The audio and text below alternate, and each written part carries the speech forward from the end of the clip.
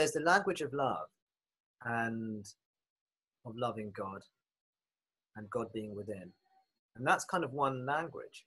And then there's the language of more, let's say, knowledge-based, wisdom-based, non-duality. It can be more intellectual type teaching. We're discerning between self and not self. We're looking at the seer rather than the seen. And this can cause confusion. Now, my suggestion is if you're drawn to the path of love, then there's no harm in learning about the path of knowledge, path of wisdom. They're not actually separate paths at all. The two go together totally and beautifully. But sometimes we find on our journey that one of these paths is speaking louder to us at a point in time than the other. And it can switch, it can flip.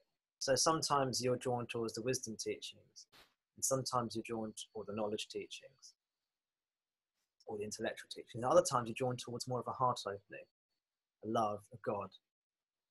And I would encourage you to follow whatever your heart's leading to at the moment. So when you feel that peace, that love, the knowledge teachings say, oh, that's an experience. See? Whatever you experience comes and goes, and therefore that's not what you are.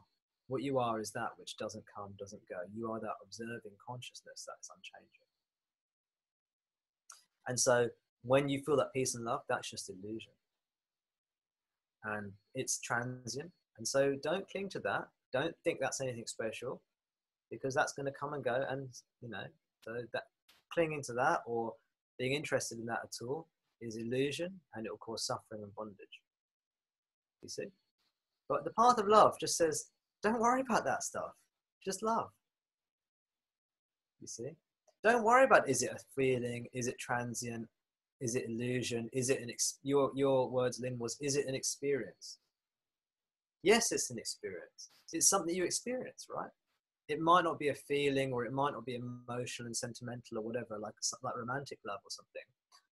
But it's something that's arising. It is something that's arising. But it's also your true self.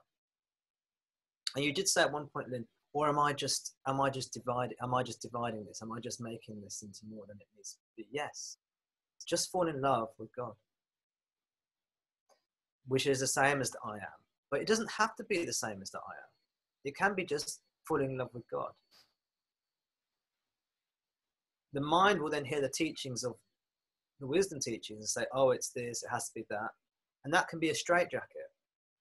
Those wisdom teachings, at some point in your life, can be illuminating and freeing. And at other points, they can be a straitjacket. You think, oh, I need to do the I am. Oh, there is no within, because it's all one. So where's the within? Why am I praying to an external God? Or why am I falling in love with an external God? Or a presence that's apart from me, if it's all non-dual? You see, the mind comes up with these things. Now you'll start to feel that sometimes those questions are perfect for you, but your heart will tell you, you see. And my sense for you is that at the moment, love is the way. And it's been the way for you for many years. So let that continue. Love, I've just put a post on Facebook just like an hour or so ago about love and wisdom, actually, about this very point. I was thinking, gosh, I wonder why I'm doing that, writing that post. I was drawn to write about love and wisdom. Maybe this is one. So have a look at that if you haven't seen it already. But just to fall in love with God is enough. And then what about the self? What about the I am? Well, it doesn't matter. You see? It's all the same. It is all the same. Your true nature is love. The veil that you talked about, a veil being there, and you just wanted to peel back that veil. And then you could love everything, everyone, something like that, right? But that veil is love. That veil that you're peeling back is made of love. So you don't even have to get rid of it. You don't have to get rid of that veil. You can just fall in love with whatever's happening. And whatever's happening is a manifestation of God. And yes, it comes and goes. So as we care less and less about the appearances, doesn't mean we don't, on a relative level, care about things. It just means we're not attached to things on a relative level. We don't care about it in that sense. We're not attached. And we come more and more into God's presence. We are naturally filled with a sense of well-being and happiness and love. And that is actually an aspect of our true nature. It's an aspect of our free or carefree nature, when we are in touch with our free, carefree nature, a sense of well-being naturally arises. Now, a non-dual purist might say, well, that's an experience that comes and goes. That's what in Vedanta they call the anandamaya kosha, the illusory sheath of bliss, the illusory covering of happiness, the last obstacles to the self. But when you're in the path of love, you don't worry about such things. We don't have to worry. We don't have to analyze too much. The love is purifying.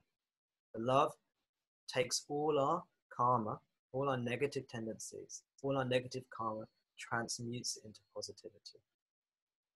It gives us strength and fortitude to deal with whatever life brings to us. And God has brought us to love of God. God brings us the gift of falling in love with God.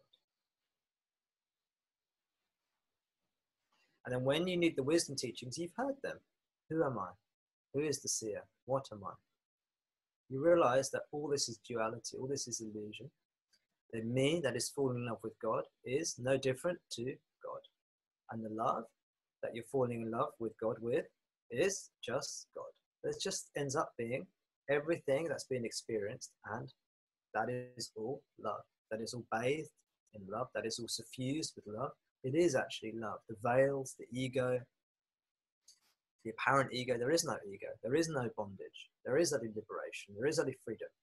This is felt as gratitude, humility, compassion, and love.